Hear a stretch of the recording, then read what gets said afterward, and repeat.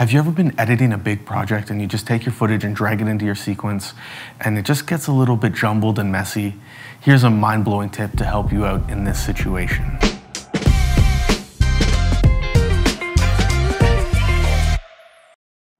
Hey everyone, welcome back to the channel. My name is Corey from CNUS Media, and in today's video I'll be sharing a mind-blowing tip that'll not only help you edit quicker, but also have a cleaner sequence. Let's jump right into it.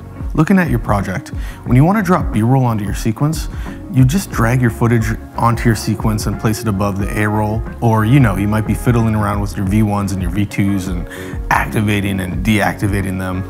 Here's just an easier way to drop your footage onto your sequence. If you drag your source window footage that you want to put into your sequence over the program window, you'll be greeted with a few options that'll either place or insert your clip onto your timeline. You can use overlay, which will basically put the clip on top of whatever clip is underneath it. And you can stack this as many times as you want. You have other options too, like insert before or after, which will place the source clip either before or after the clip that's already in your sequence.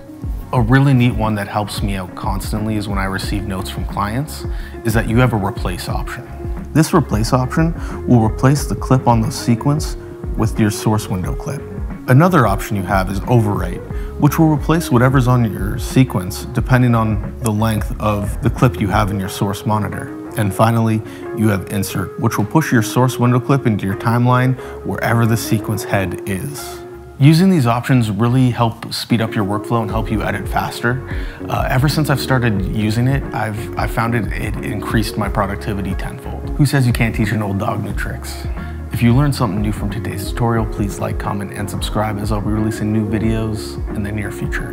And as always, I'll catch you in the next one.